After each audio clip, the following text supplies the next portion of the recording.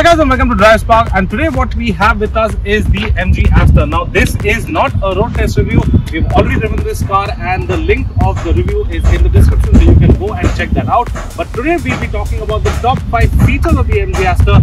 Starting off with the feature number 5 is the lighting unit. So you have this LED headlamp over here where you get an inverted L kind of a DRL that changes into the indicators. You also get a bifunctional LED projector headlamp, high beam, low beam, all over here, and you get these 9 crystal kind of elements in the headlamp that look really futuristic, and it reflects and gives the headlamp and the front end a very futuristic look. You also get the fog lamp unit, but that is surprisingly not an LED unit, that's an halogen. And moving on to the rear end, you will get an all LED tail lamp cluster that enhances the rear end of the car and makes it look really nice. So the rest of the 4 features I will be sitting inside the car and telling you. So let's quickly hop in and I'll tell you more about it. So feature number 4 is the engine options that you get on the Astor. So you get 2 engine options. You get a 1.5 litre naturally aspirated petrol engine, and you get a 1.3 litre turbo petrol engine. That is this what we are driving. So the turbo petrol engine produces 140 PS of power and 220 Nm of peak torque, and the gearbox option that you get with this is a 6-speed automatic, and this is a really nice gearbox option.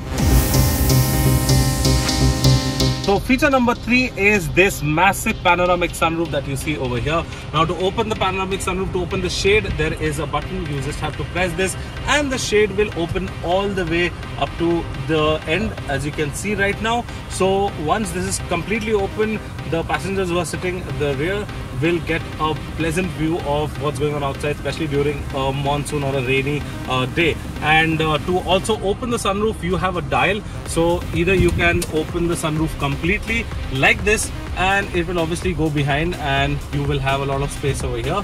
Now if you want to adjust the sunroof and if you want to open it like a little bit, so you have this dial over here, so you can just adjust the dial according to your need, and the sunroof, you can see it opens step by step. And if you want to completely close it, then you just revolve this dial and the sunroof closes back. And to close the shade, you will have to press this button. So you press it and the shade will close. So feature number 2 is this cool looking AI. That's an artificial intelligence that you get over here. So this actually does a lot of things, like it can move, it can so let me just demonstrate one thing. So if you say, "Hello Astor, I am listening. Please open sunroof." So there you can see the AI has opened the sunroof, and if you want it to close it back, then again let it open completely, and then again it will tell you jokes. You can ask it various questions, it will interact with you, and it will make your journey really pleasant. So to close the sunroof, again you just have to say, "Hello Astor, I'm here." Close sunroof. So no buttons, you can completely go hands-free, and that is how the sunroof will open and close. And you can also, as I mentioned, interact with it and do a lot of features. So this is the artificial intelligence that the Astor gets, and it's a really cool feature. And coming to feature number 1, that is the ADAS system that this car gets. So it gets a level 2 ADAS system. In that you get a camera that is mounted over here. So this basically helps in the adaptive cruise control.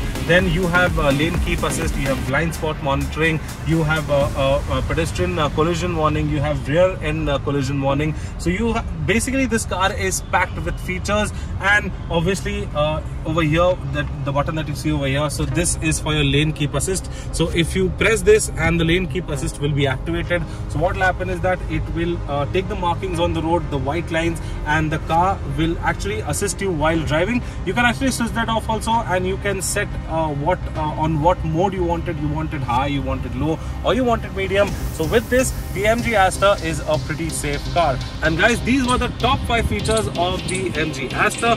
I hope you liked it. If you liked it, please give it a thumbs up, share and subscribe to all our social media channels. I'm Rumit signing out. See you next time. Thank you so much for watching. Take care, be safe and drive safe.